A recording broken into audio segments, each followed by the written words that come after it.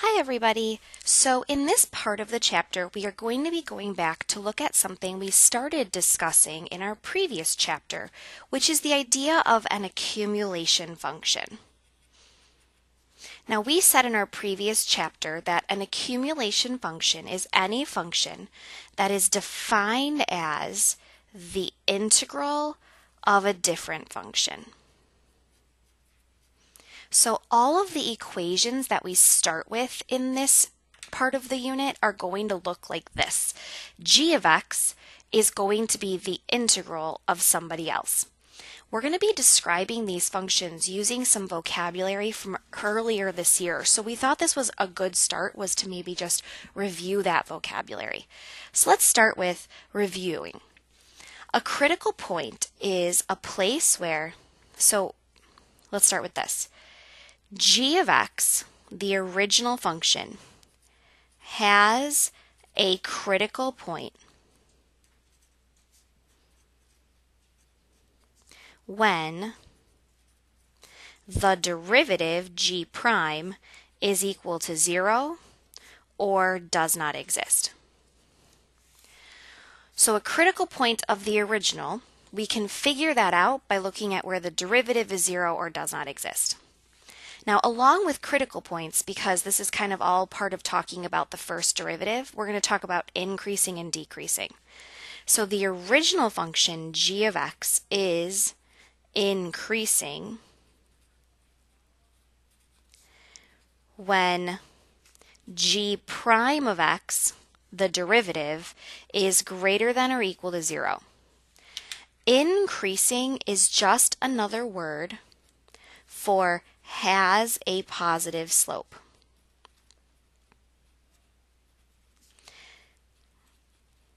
So the original function has a positive slope when the derivative is greater than or equal to 0.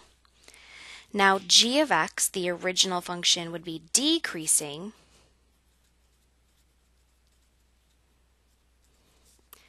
when the derivative has a negative slope, so is less than or equal to 0.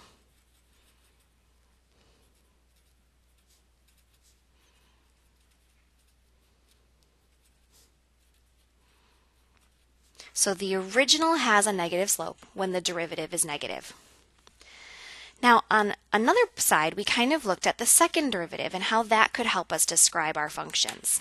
So we said a point of inflection of the original, so g of x has a point of inflection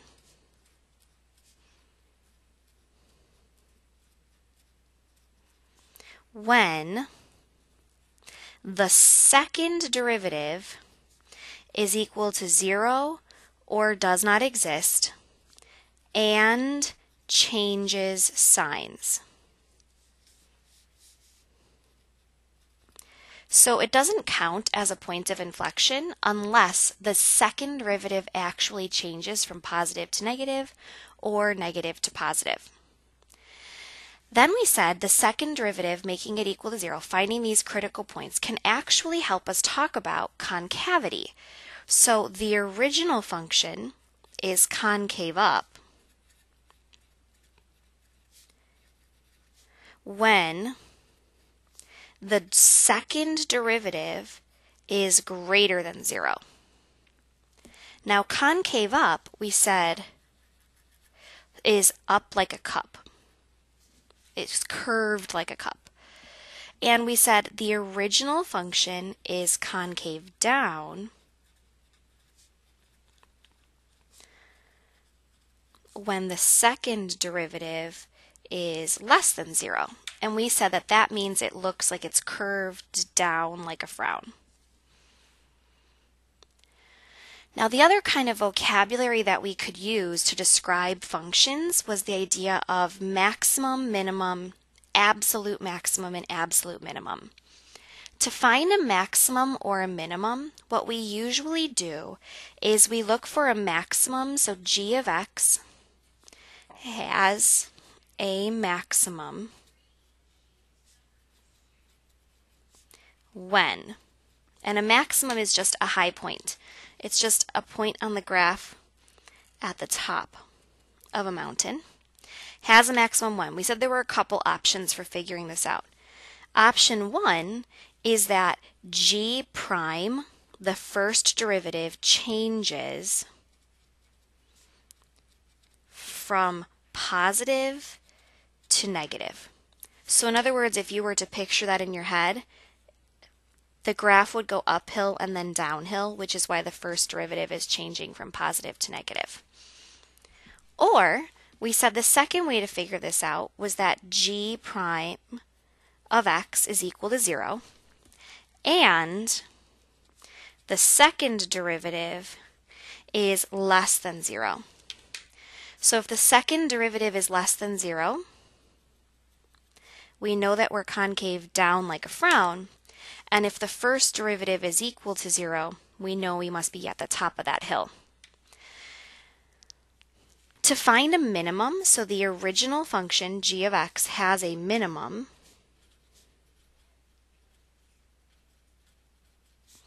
when, and we had a couple options again, either number 1, g prime changes from negative to positive. So if we were to picture that graph, the derivative would be going from negative, meaning downhill, to positive, meaning uphill. Or we said it's possible we could check this by saying, is the derivative equal to 0 and the second derivative greater than 0? Because if the second derivative is greater than 0, we're concave up. And then the derivative equal to 0 means that we have to have a horizontal tangent line, so we're right there at the bottom. Now the last thing we checked for absolute maximum and absolute minimum. Now absolute maximum and absolute minimum is a little bit more specific than just any old max and any old min. For absolute maximum and absolute minimum, the g of x, the original function, has an absolute max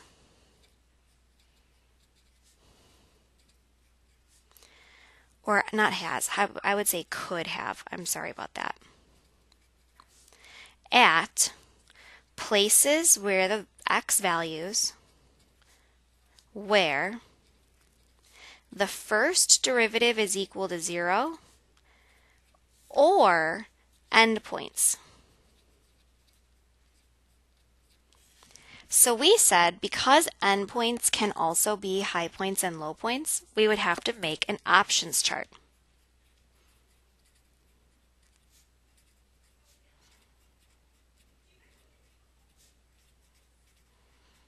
So we would make a chart where we had the x and the y values, and we would just make a list and see which one was the biggest.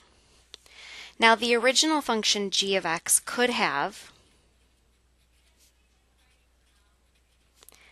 an absolute minimum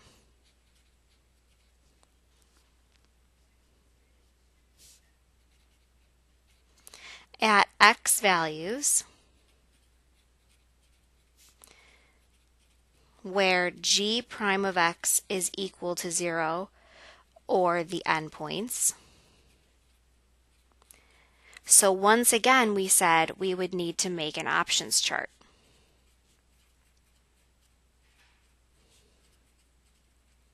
So we would make a chart of x and y values, and instead of just looking at for the highest y value, we would look for the lowest y value. Now that's the first thing we need to review, is just some vocabulary we're going to be using. But now we also need to review something called the fundamental theorem. So one of the things we learned in our previous chapter was sort of a rule for taking the derivative of an integral. And what we said is that if we want to find the derivative of this function, then the derivative of this function would be the same thing as taking the derivative of this integral. Now what we learned was that to do that, you just take the bounds and you drop them in. So the derivative would just be sine of x squared. Now the only time it got a little bit more complicated is if you take the derivative, you would still drop in the bounds,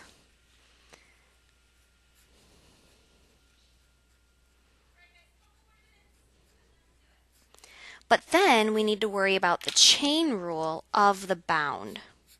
So times, and we would multiply by 6x plus 7. That's the derivative of what you dropped in, the chain. Once we combine these two ideas, we're going to be able to work with what are called accumulation functions. So let's take a look. An accumulation function is any function that is defined as the integral of a different function. So g of x could be defined as the integral from some number to x of a totally different function.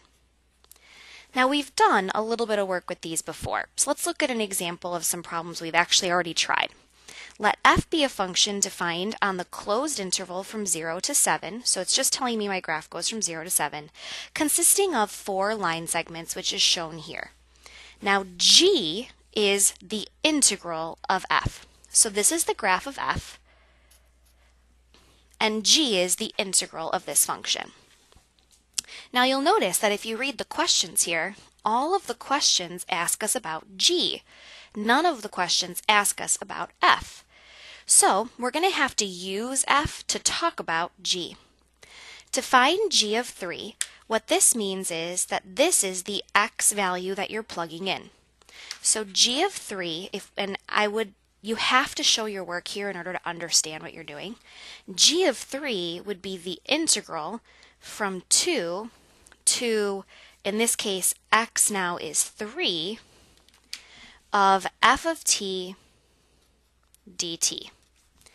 Now if we think back to the basic understanding of what an integral means we're going to be finding the area.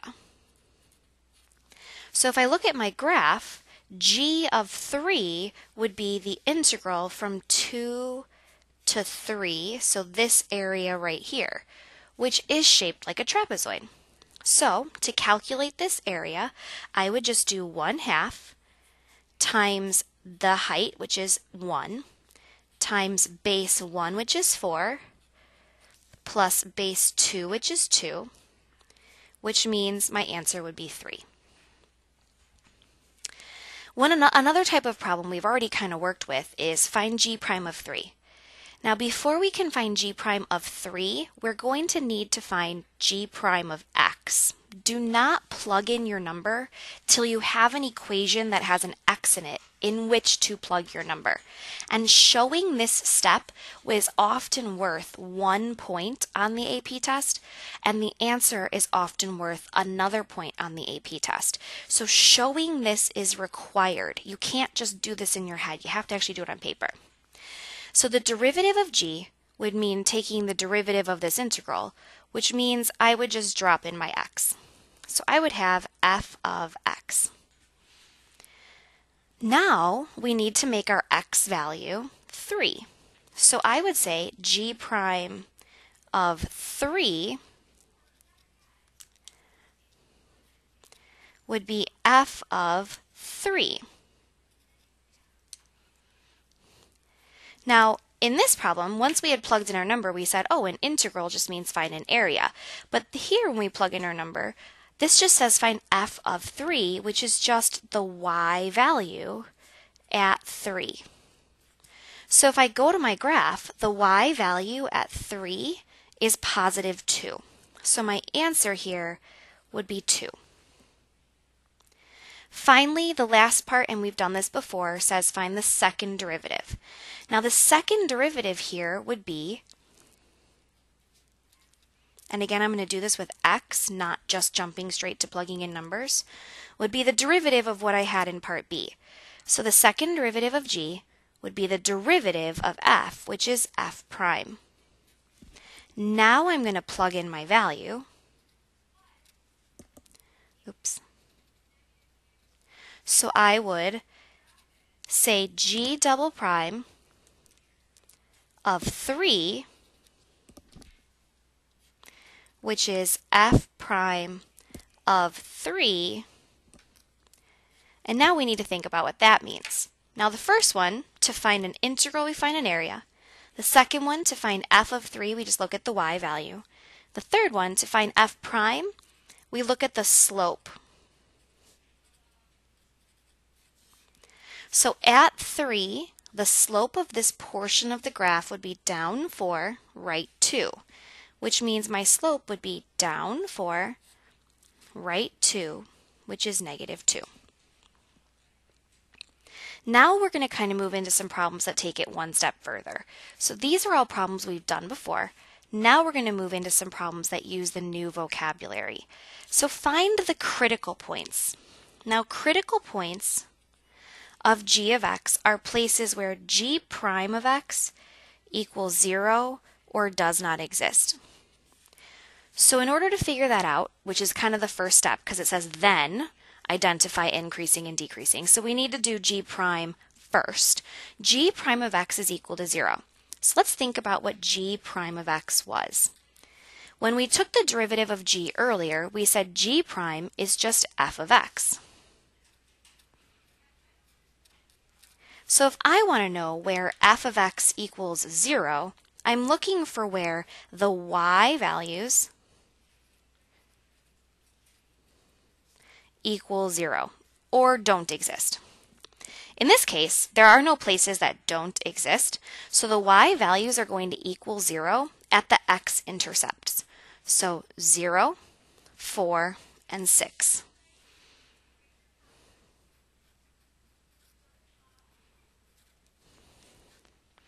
Then it says identify where g of x is increasing and where it is decreasing. G of x is going to be increasing when g prime is greater than or equal to 0, and decreasing when g prime of x is less than or equal to 0. Now, one thing you can do to help yourself out here is to remember that f of x is really g prime. So over here on the graph, right next to where it says this is the graph of x, I would write this is also g prime. They're the same thing. In other words, since this is the graph of f, since this is g prime, figuring out where g prime is greater than 0 would be everything that is above the x-axis. And g prime being less than 0 would be everything that is below. You may remember we used similar thinking when we were looking at the graph of f prime earlier in first semester. So in other words, when we were looking at the graph of the derivative. And if you look at what we just wrote here, this is the graph of the derivative of g. In this case, we're just calling it f, but it's really g prime, the graph of the derivative.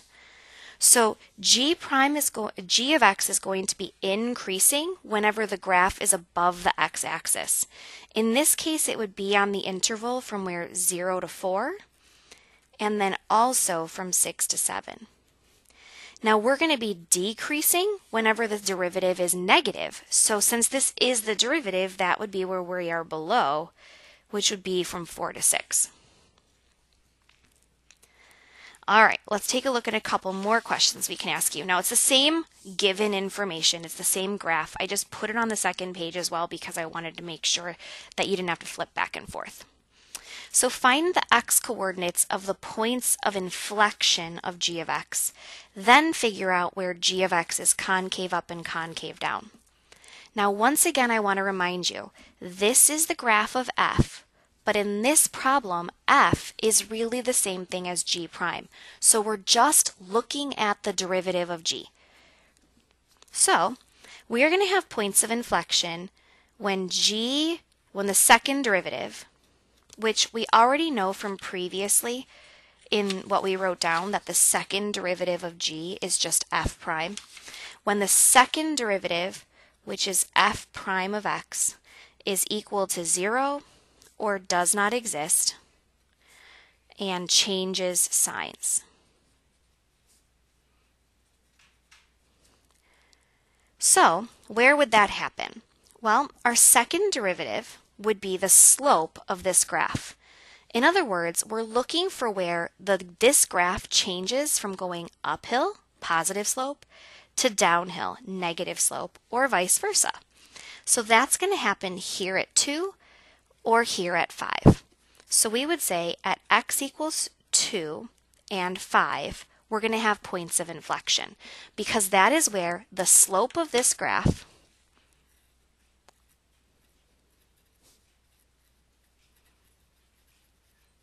changes signs from positive to negative or negative to positive. Now, g of x is going to be concave up whenever the second derivative, so the slope of this graph, is positive.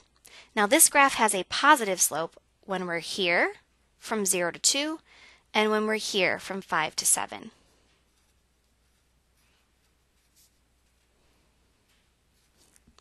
And g of x is going to be concave down whenever the slope of this graph is negative. So from 2 to 4 and then from 4 to 5. Now you might be wondering, why am I breaking this up into two intervals? Why can't I just write from 2 to 5? And the reason is because since there's a corner here at 4, that is a place where the slope of this graph would be undefined. So I can't write one big interval because that would be including the 4. And 4 is a place where the slope doesn't exist. Finally, let's think about the x-coordinates of the maximum and minimum, absolute maximum and absolute minimum, and justify our answers. So to figure out an absolute minimum or absolute maximum of g of x, we are going to look for places where the derivative is equal to 0 or does not exist. Now in this problem, the derivative of g, and we've done this before in the problem, is the derivative of this integral, which is just f of x.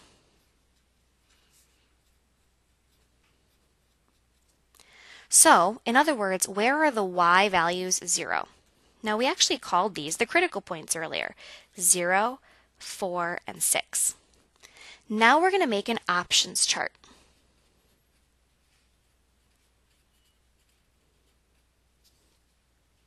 So we always start with this, and then we always do an options chart. And the reason we're doing an options chart is because not only could the maximum be at 0, 4, or 6, it could also be at the endpoints. Now 0 is one of the endpoints, which is already on our list, but 7 is another endpoint, and it wasn't on our list. So we would have our x values, which are 0, 4, 6, and 7. And we would have to now find our g of x values, our y values. To find g of 0, we're just plugging 0 in to this function to replace the x. So in other words, it would be the integral from 2 to 0 of f of t. Now on the graph, the integral from 2 to 0 would be this area right here, which is a triangle. And since we're going backwards, because we're going from 2 left to 0, our area is going to be negative, and I'm going to do 1/2 times the base, which is 2, times the height, which is 4, so -4. To find g of 4, that would be the integral from 2 to 4 now,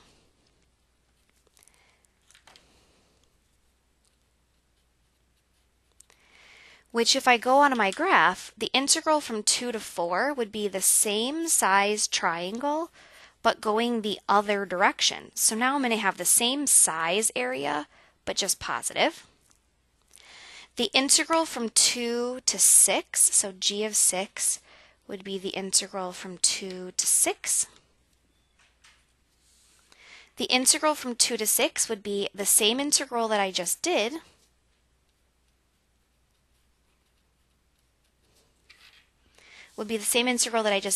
minus this little triangle that's underneath.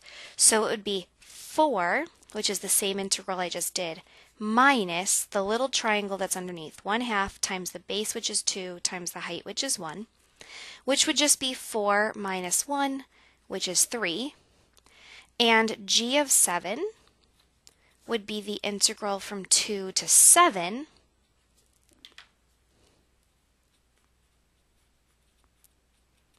which again would be the same thing I just did, the 3, plus this little triangle that we're adding back in here at the end. So 1/2 times 1 times 1, which is 3.5.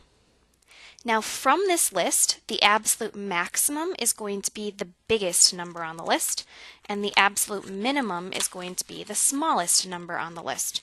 So if I look at this list carefully, the biggest number on this list is positive 4.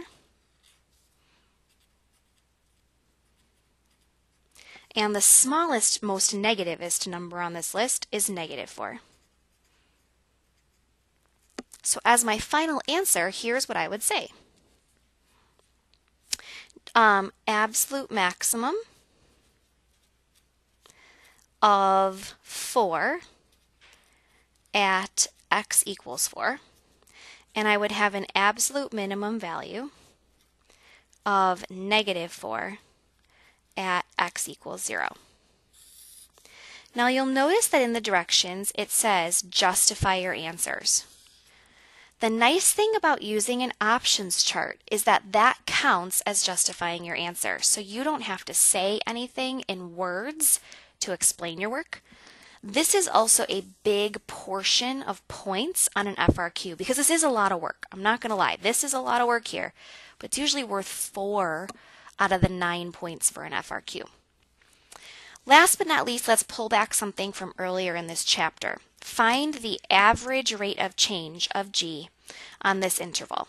Now we said that average rate of change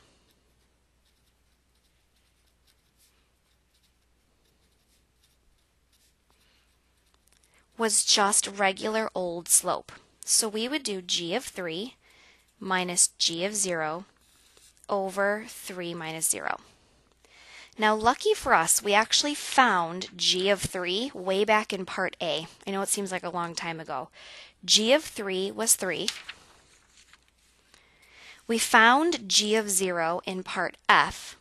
G of 0 is negative 4 over 3. If we hadn't found those y values for G earlier by doing the area on the graph, we would have to find those now. So 3 minus minus 4 is 7 over 3. All right, I know this is a long video, and I know this is really complex. We are going to be spending a bunch of time practicing this in class, and it really comes down to knowing the vocab. So when I see you, we are going to do a bunch of practice, and good luck.